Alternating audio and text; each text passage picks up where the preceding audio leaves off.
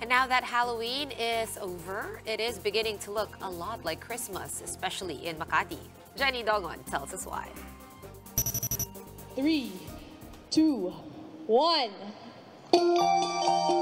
The stretch of Ayala Avenue in Makati lit up Tuesday evening, just in time for the Yuletide season. The yearly spectacle continuously attracts the public, who are looking forward to the sparkling lights transforming the bustling metropolis into a Christmas city. This time around, another part of Filipino culture takes center stage: angels and Spanish abanico fans. Last year, Ayala street lights drew inspirations from the Filipino tradition of Simbang Gabi or Misa de Gallo. These 7 bronze-colored cone-shaped Christmas trees resembling angels are a major attention grabber. They were accentuated by flying abanicos made of native materials. Premier event stylist Sena Spineda has been the creative force behind the Ayala street lights for 8 years. She says this year's design was inspired by a fusion of an old photo of Ayala and a Spanish abanico fan.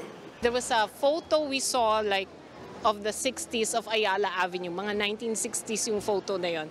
And they had, the lampposts were lined with cone-shaped trees at that time. So that was one of our inspiration. The second inspiration was the Spanish abanico fan, Spanish abanicos. So we merged both concepts, so that, and thus we have the angels with the wings looking like the Spanish fans. This year we highlighted the patterns of the suliya on the angel cones or on the angel dress. Spectators took selfies soon after the lights were turned on. Damang-dama mo na kahit mahirap yung buhay. Lahat ng problema mo nawala kasi nakita mo siya. Wala, sobrang saya lang. Maganda. Maliwanag yung ano. You can catch the Cherry Christmas display until January 12 next year. For News 5, Jenny Dongon, We Are One News.